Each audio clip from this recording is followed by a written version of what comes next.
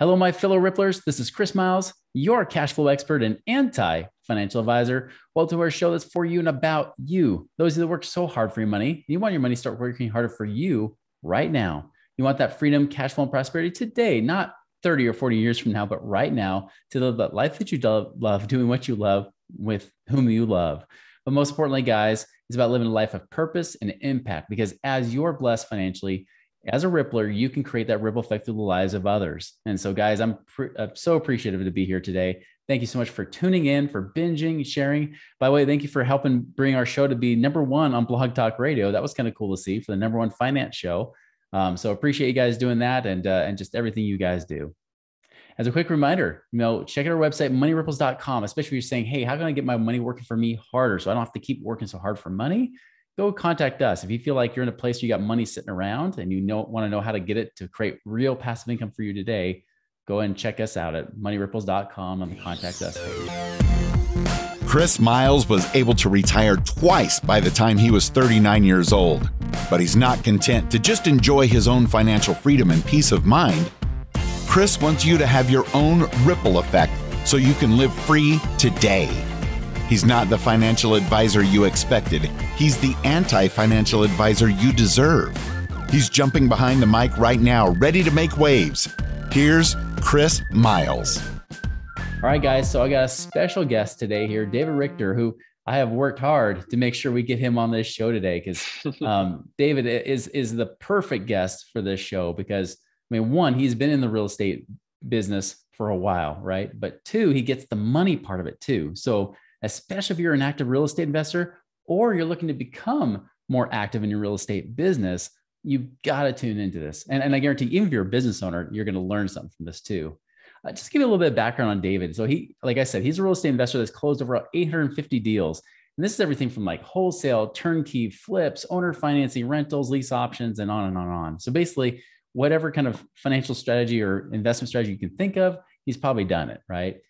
He went from like 5 deals a month to over 25 deals a month with his business. But I realized that as money was coming in, it was also going out, right? Because there's a difference between creating a lot of money and creating a lot of profit. And that was something that he realized was a big thing. And now has become a huge mission of his, that he's built a company called Simple CFO Solutions, that his goal is to really transform this real estate investing industry so that real estate investors can view finances and really bring real financial clarity and freedom into their lives. So David, welcome to our show. Thanks, Chris. I'm really happy to be here. Happy to share the message. Yeah, absolutely. So give us a little bit of backstory on you and just, with your background going into real estate, what led you there and what kind of led you to take this path too?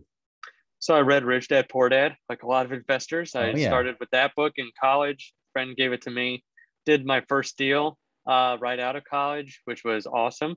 I was rented it out for a little bit, then actually lived in the house for a while, then did a lease option with it once we moved out, and the tenant cashed me out 6 months later. And I was like, yeah, this is good. Like, let's keep doing this. So that's when I started working with an investment company too. And they started out, probably that 5 to 7 deals a month mark. And we scaled it up to about the 25 or 30 deals a month. And I got to sit in every seat too. So I got to see every type of exit strategy, but then also sit in like acquisitions, dispositions, marketing, sales, like the transaction coordination, the financial portion. So I got to see how a business functions. So not just a real estate company, but like how a team functions. Mm-hmm. The leadership team, got to be on the leadership team there, and got to actually see the different parts of the business. And that opened my eyes, especially when I sat in the finance seat, because there's so much pushed about the marketing, the operations, the systems, the people, the processes, and like it's crickets over on the financial side because your CPA or bookkeeper is supposed to take care of that stuff. Right. So I got to sit in that seat and I said, wow, there's like a lot of great information here right from the books. And like, why aren't we talking about this ever? Like, why aren't we making decisions from this, or, at least letting it guide us? So that was really eye-opening to me. And at that time too, we moved across the country. At the end of that period that I worked with them, and to move closer to family, I started working with another investor and saw like the first thing was, I want to go in your books. I want to like see where you are right now. And they weren't a total mess, but they needed some cleanup. So I went in there, helped their bookkeeping team get it cleaned up, and then like presented them with like, hey, found out that he was super under leveraged on his properties, and he was able to go and get and refinance and get, hundreds of thousands of dollars in his pocket from this, because he had no idea where he was, leveraged on his properties. And that was, then he could take that and do anything he wanted with it. And he looked at me and said, hey, this has changed my life. And I said, I got to bring this to more investors and more business owners. And that's where Simple CFO was really born, was the power that the numbers tell of your story. And like, how many people don't want to face their story, or don't want to face the numbers, and don't want to actually look at them. And that's where I was like, here, at least look at them. Have a team here at Simple CFO that cares about you, that's going to present it to you in a non-lethal manner of like, not that you're stupid or, you should be embarrassed, but of like, here's where we are, here's where we can go. Like, now that we have the roadmap, but a lot of people don't even have their story or know what that story is telling them. So that really resonated with me once he said, you changed my life, and said, I got to start Simple CFO. So that was the whole premise of real estate investor to now helping the industry with the financial side of their business and the financial strategy and, just basic financial things too. That's fascinating. So you were even like, you weren't just doing like accounting type things. Like, you were really looking at saying, hey, like, I know your return on equity is kind of low on these properties. Let's get more leverage and things like that. You were analyzing like all the numbers, weren't you? Exactly. As a CFO, because a lot of people think with their CPAs or the bookkeepers, they give them the reports, like maybe a profit and loss or something, or maybe a balance sheet. And that all is past data. It's past numbers. It's like what's happened. And with the CFO, they should be looking at your current data and then analyzing that to see, okay, how's the future data coming in? And for real estate investing, I think it's super important, because flips don't always happen and close when you want them to, or maybe the market's really hot and you get a super hot deal and you close a bigger deal than you thought. And like, where are you going to put the extra money now? Or what are you going to do with this deal? So that's where I feel like you got to have someone on the team looking at the numbers from a different perspective, rather than just, here's what's happened, good job, or, hey, something as bad is going on here. You need to take a look at this. So that's good for one piece. But yeah, I think it's important to have the holistic view of your finances and the different things you can capitalize on inside of your numbers. Yeah, you're basically doing like a very grander scale of what we do for the passive investor, right? Like, we're just where they have a few properties. We're like, if somebody says, hey, I've got 20 properties, can you analyze them? I'm like, oh, that sucks, but yeah, we can, but that's a lot, where somebody's more of an active investor, they're probably going to do something more like this, saying, hey, I need to clean this up, because especially if they're just focused on the transaction, because remind me on the predictive index, I think I know the answer, but were you an individualist? Is that right on that assessment?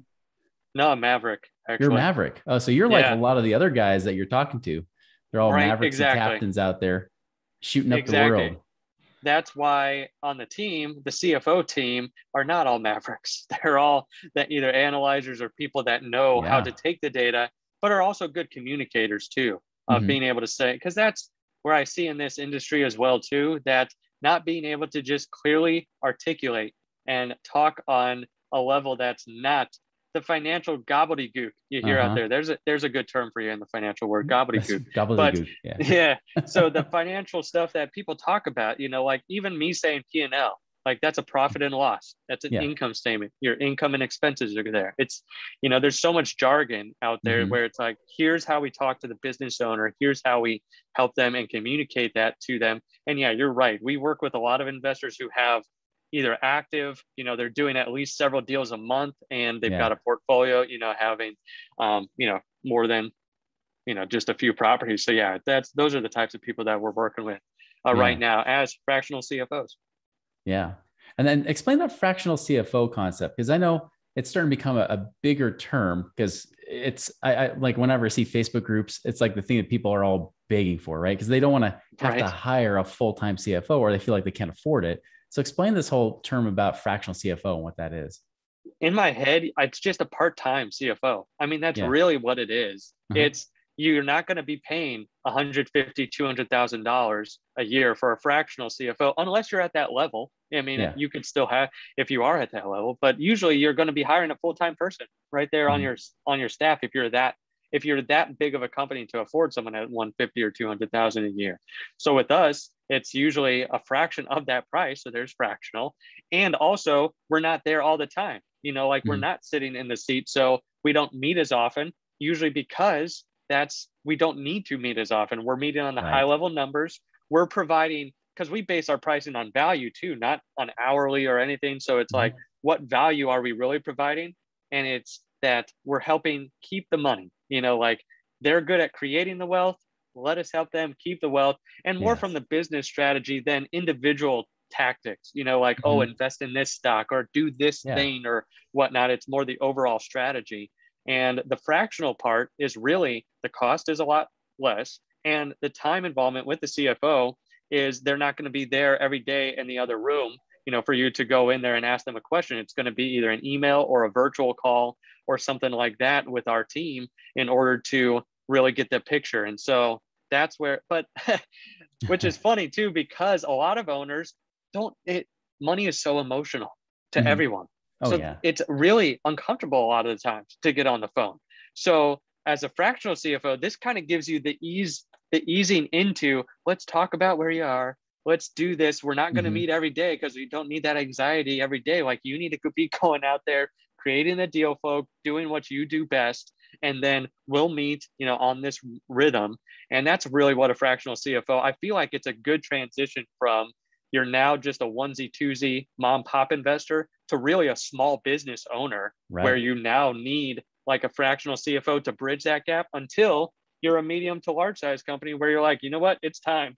I need a full-time CFO. We need to be having weekly meetings here, and like, these are the reports I need to be seeing every day on the cash position, and like, until you're at that point, this is a good interim. Because I would also say fractional CFO, because a lot of people think, well, are you a CPA or are you a bookkeeper? And I say, no, not at all. Those two we have on our team if you need them, but we're really that in between. It's really the strategy, the overall business financial strategy is where we come in as fractional CFOs, because the CPA is like that specialist. Like, if I had to equate it to a doctor's office, the bookkeeper's like a nurse. They're taking your temperature, they're making sure you're good at, they're checking your chart every day, making sure everything's up to date. So when the doctor comes in, he can check your overall health. So we're like the doctor in that scenario. Then the CPA is kind of like a specialist. Oh, you need surgery on your, you need surgery on your leg. There you go. We got to get you to, that right specialist for you. So that's where I feel like that's where we fall into. And a fractional is just basically part-time and lesser cost than you would for a full-time CFO. Yeah. And kind of like you mentioned too earlier, is that, you come from that paradigm of being like that CEO level type person, right? Like being that guy that's kind of like the take charge, run the ship, or in your case, running all seats of the business, which can only work so far. Because if you want to scale up, it just won't happen. Like, you will drive yourself crazy. You will have leaks, money leaks everywhere. Right. Yep. And so be able to say, all right, here, I can avoid the brain pain that comes with trying to talk to a CPA. If the CPA is even talking to you, right. Trying to keep them accountable and trying to get them reporting stuff, or be able to help you plan ahead for the next year or even in this year. Right. All those things are just distractions from helping you essentially increase the top line, but you're really there to help make sure that they have the bottom line, which is they're actually taking money home. They're not just bragging about how they have this multiple 7-figure year business, but they're broke as heck. Right. Right. Where most people come to us. And that's where I say money is so emotional, because they'll come to us and be like, hey, I just had one in the recent week here 2 weeks ago say, we're making money hand over fist, but I have no idea where my cash is. Like, I don't get it. Like, we just keep bringing the money in. And like you hit the nail on the head. It is, there's two different specific skill sets there, creating the wealth and keeping the wealth. And you have to have people in your corner that can help you keep the wealth, like Chris and like Simple CFO, like on this side of the ball game. And that's really what we help, that bottom line. Yeah. What are some other common pitfalls you see them falling into? Maybe like the ones before they come to you, they're like, okay, I need help now. In fact, it's probably triage at this point, Right. That's where they don't focus on it at all. Some people will come to us and they are doing like 6-7 figures and they don't even have a set of books or anything. Like they don't have a scoreboard or scorecard at all. Yeah. And that's where I feel like a QuickBooks system like that is like a CRM for your money. It's categorization and it's telling you what's happening and where it has gone. So it's like some people don't even have that at that level. then the other people who do, they don't have a background in it. So they felt embarrassed up to this point of like, hey, I need to talk to this, or it's so uncomfortable to talk to my CPA or bookkeeper because I don't have any education on this part, nor do I want to. I'd rather have brain surgery than talk to, the financial people on my team. And so a lot of people just avoid it until it becomes an issue. They might hire a bookkeeper and just say, dear God, please help them to just do this stuff without any acknowledgement from me or any input from me, because I have no idea what I'm doing. And that's where those people also get into the scary situation of like, okay, now they owe a bunch of taxes they didn't know they owed, or maybe they say they owe taxes, but nothing's correct. So they don't really know, is this really what they owe?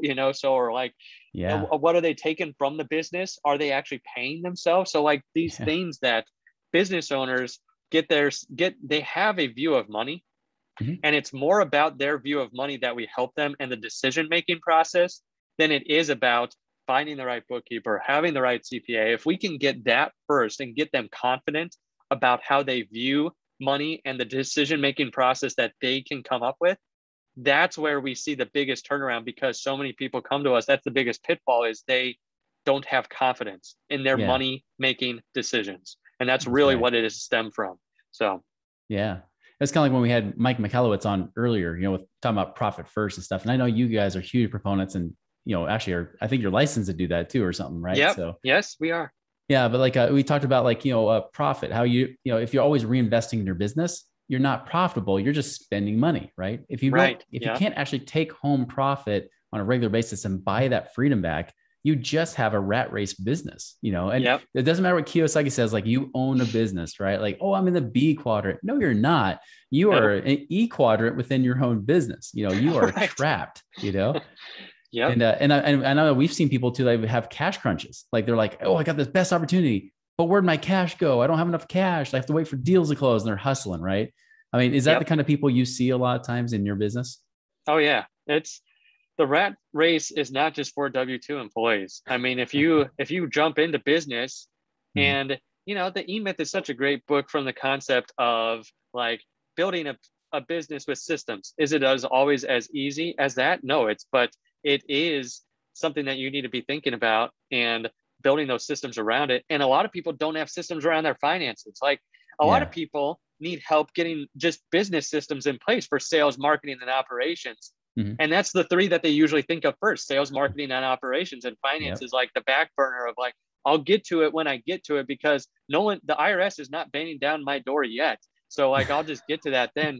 If they focused on that could help get them to where they really want to be faster and affect the sales, marketing, operations systems in their business. But your question of like, is that what you see? That is 95% of the calls that I have. I had a very different call today where he was like, we're actually in a really good position, but like, I want to step out of this role and I want someone else to be the fractional CFO. Like that happens 5% of the time. The typical investor business owner comes to us and says, I am sick of this rat race I'm on, and please just help me get off of that. There was a lady last week that just signed up. She was like, I called you a year ago, thought I wasn't ready, and I wish I would have moved forward a year ago, because like now I feel like we've just spun our wheels, like for a whole year now. And I said, that's what we do. We help you get off that rat race and really get the mindset of getting out of that rat race. How are we building reserves? How are we actually making headway in our business? Is our net worth increasing? Like, what are we doing what is our goalpost? And are we getting, are we getting closer to where we actually want to be, rather than just spinning in that wheel every day? I love it, man. Amen to that.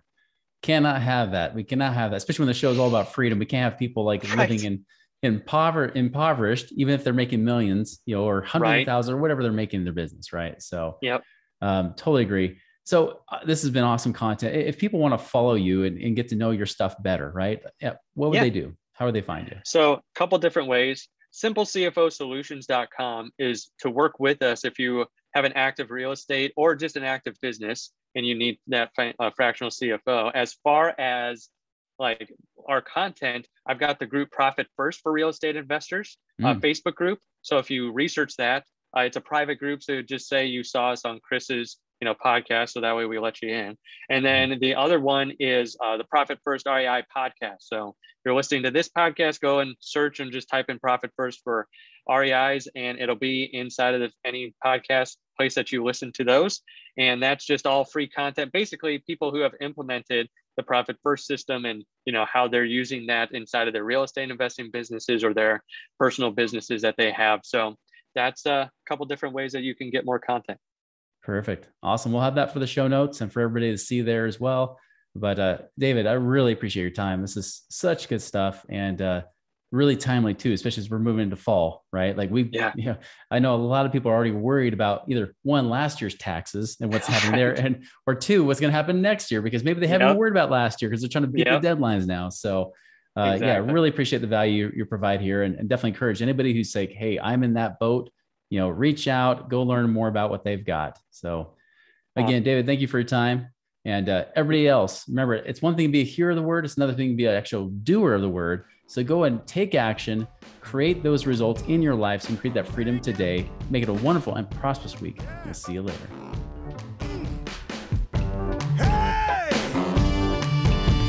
Visit us online at moneyripples.com for more resources to help you fix money leaks and get your money working harder for you now.